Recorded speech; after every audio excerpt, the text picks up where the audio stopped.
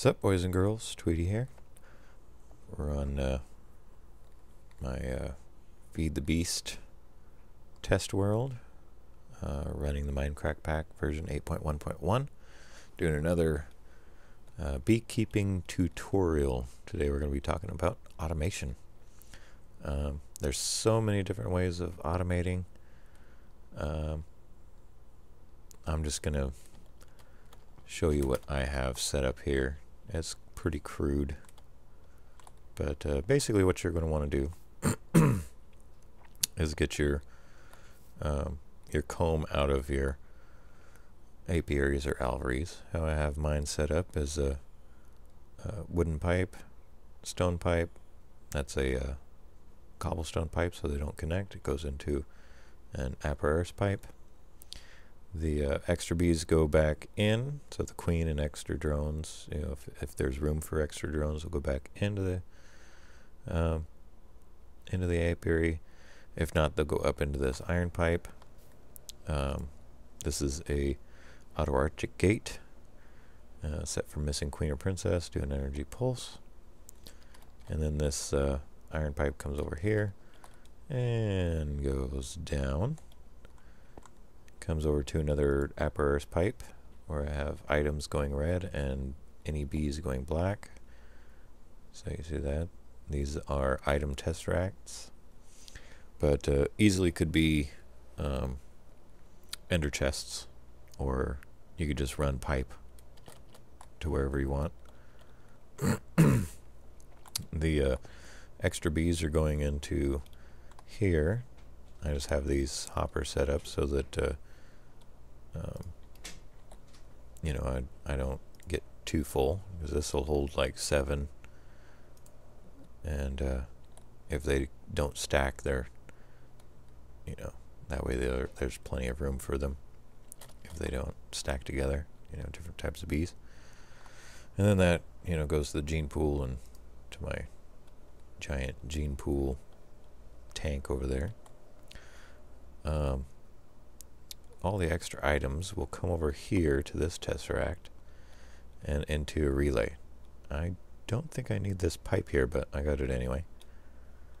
And then that this relay, what it does is it basically goes from Buildcraft pipe to the pneumatic tubing, and you don't need a redstone signal or nothing. It's pretty nice. And then those go to centrifuges. Yeah, that's the basic thing, is you want to get your comb over to your centrifuge. From here, it produces beeswax and anything else. And that's being pumped out into this iron pipe here. This iron pipe is pumping into a diamond pipe, which tells the silky propolis to go back up. And then this goes back to the start to go back into the centrifuge. Tiny piles go down into this relay, and this relay goes to these pneumatic tubes where I have these packagers set up, and they'll take any same item. If the recipe is 3x3, like nuggets, to combine them into an ingot, or in this case 2x2, the tiny piles of lead dust into a big pile of lead dust, which then gets pumped out. Let me see if I have any leaden comb in here. Mysterious comb. Here we go, leaden comb. We'll go ahead and stick that in this one, and we can watch it work. Now we'll while this is going, let me show you this. This is what I have set up for my purposes. It's the pneumatic tubing on top and bottom of barrels. This works really well because the pneumatic tubing is pretty smart. It'll put honey here, it'll put the propolis here, and it's not like the Buildcraft pipe where, you know, it has a chance of going in, and, you know, it could if this was Buildcraft pipe, you know, like the gold pipe there, it could come over here with the honey, try to go in, and it would come back out because honey doesn't go into this spot, and then it would try to go back this way, and then go back into the machine, which might pump it back out, and, you know, might try to go in this one, and then, you know, it's pretty random how it chooses. It's like a 50-50 chance of coming out and going into this one, you know, going straight or going down, and then that will have a 50-50 chance, and then so on down the line. But with this pneumatic tube, it's pretty much guaranteed to go into where you want it to go. As you can see, it's moving along nicely. Come over here, we look at our tiny piles. You see they're coming down. If we look at this guy, oh, and there it goes. See, we get 4 tiny piles, and it'll craft it into a big pile automatically. That comes over here to a powered furnace. You don't have to use powered furnace. That's just how I have mine set up, because I have a whole crap ton of MJ power. Anyway, this is set up so that the tiny piles will come in here, or the big piles will come in here, and then they get turned into, you know, the ingots. They get cooked. You don't need to have a wooden pipe with a, you know, something to pump it out on these guys. They because it's set to come out this way, you just run a regular pipe or a gold pipe or whichever. That comes back over here and into the diamond, or back into the iron pipe, goes through the diamond, comes through the thing, and gets placed where it's supposed to go. Yeah, that's that, right? That's basically what you're going to want to do. The other nice thing about this pneumatic tube down here is you can get these retrievers, and like how I have mine set up for honey drops, I can, as soon as it gets a red stone signal, it actually calls for whatever's in here. This one's set up with 4 different things, and if I cycle it 4 times, there we go. We get all 4 items that were requested. Those are going in to this carpenter, which is set to make scented paneling, and you need scented paneling for the alveries. But I need some more planks. Oh, right there. Oak plank, oak plank, oak plank. So that should give me a stack, I believe, right? Yeah. So if I throw these 3 in there. Yeah. Oh, I got some up here. How did I get up there? Anyhow. And then this guy is taking the honey drops and making them into honey. It's going into a liquid tesseract, going into a tank. The tank's coming back over to here to fill up my carpenter for the scented paneling. Another thing you're going to need is seeds for seed oil. If you plan on making the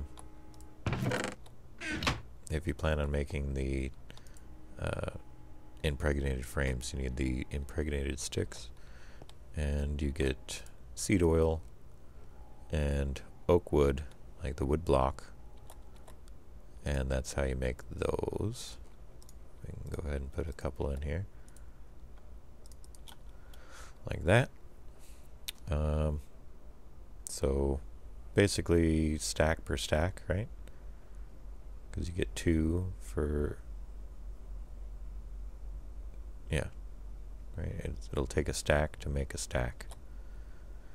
That's coming in here, going into an auto crafting table. The auto crafting table is pulling out from this chest, and as soon as it has enough, there we go, it makes one. And this is a transposer, and it's pulling from the chest and going into these pneumatic tubes, which then go to the frame housings. Another use of the pneumatic tubes, because they're smart enough to know which ones to go to. They always go to the closest one first. Like they went to that one, and then that one. Next time they'll probably come up here. Yeah. The next one will go into here. And then the next one, you know, so on, so on, so on, until they're all filled up. Up here I have pretty much the same setup as my alvearies, just a little different because of how they're spaced. Apparatus pipe, extra bees going back in, you know the drill. The seed oil I'm getting from pumpkins. You don't have to use pumpkins, you can use melons. Sorry, I had to get a drink, throat was dry. You can use melons or regular seeds, but there's a couple of seeds that you can't use. Ooh, if I could spell seed right. I don't think you can use flaxseed or henequen seed, but these seed drops work well. We can try them out. I mean, technically I could just push U on them and see if they work.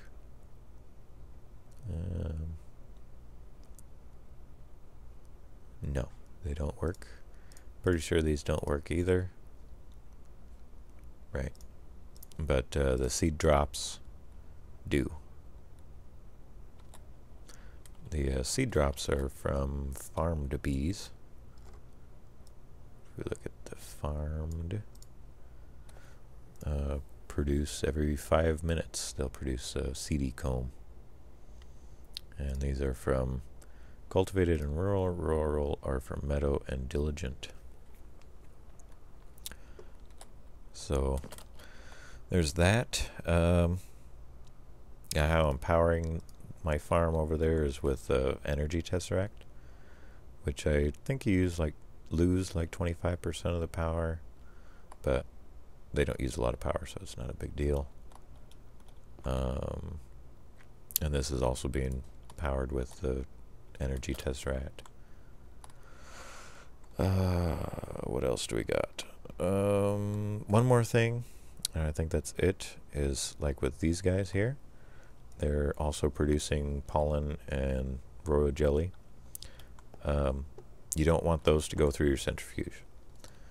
So you have to have a little bit more setup on these. Like this one, I have any bees going to the gene pool, anything going into this diamond pipe, and then from this diamond pipe I have it splitting the pollen and royal jelly to this one, and this one just goes right over here to this one, which goes into this iron pipe, which you don't need to have a wooden pipe to pull stuff out of. Another nice thing of using these guys. Yeah, I could put another item. I could put an item tesseract here instead of this pipe, and it'd do the same thing. Well, I believe that's it. You know, it's all about getting the comb to the centrifuge. That's a must. That's the only way that you can you know, get your comb into other stuff, as far as I know. You need your seed oil. This is the only way that I know of to get your seed oil, or seeds to seed oil, is through a squeezer. It all uses MJ power, the Minecraft joules. One thing about this conduit, how it works, let's see, wrench. So like right here where I'm trying to pull power away from this, if I shift click it breaks, and I shift click it on, you see it's blue. Well, that means it's trying to put power into it. Same with these guys over here, they're all blue, And eventually these guys would run out of power and they would cease to work. But all you have to do is right click and see how it turned brownie orange. That means it's pulling power from that and going in. And that's how those work. You do not need to do that with the engines though. The engines are pumping power into the conduit, and you don't have to worry about it like that. Is that one being powered? Oh yeah, it's being powered by that. But yeah, that's everything. Oh yeah, you want to make sure that your tiny piles are going into something to craft them into large piles. You could also use a auto crafting table for that. I just thought that these were pretty neat. Automatic, no power required. No extra hoops and things to go through with like a chest and whatnot.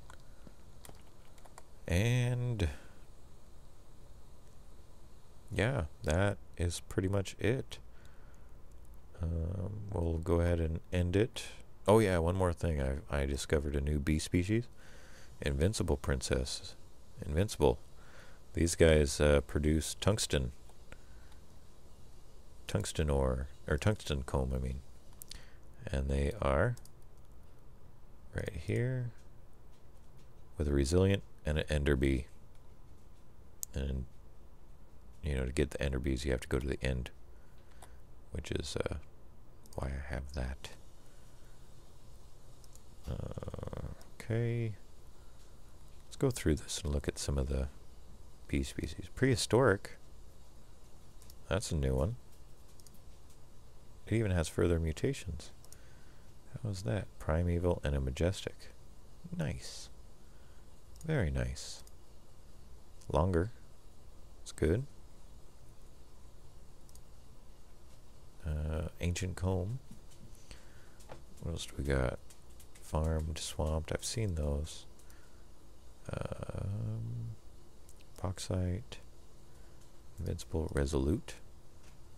Bronze. Nice. They produce bronze.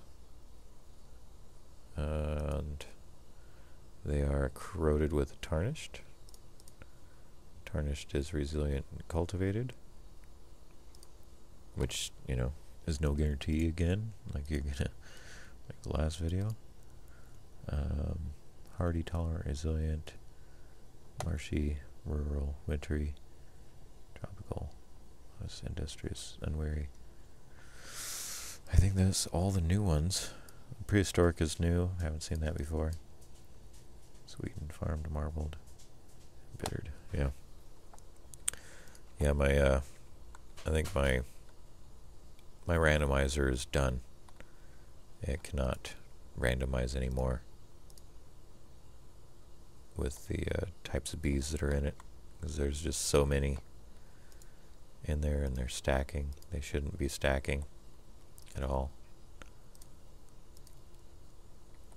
Did that just put another no, ancient.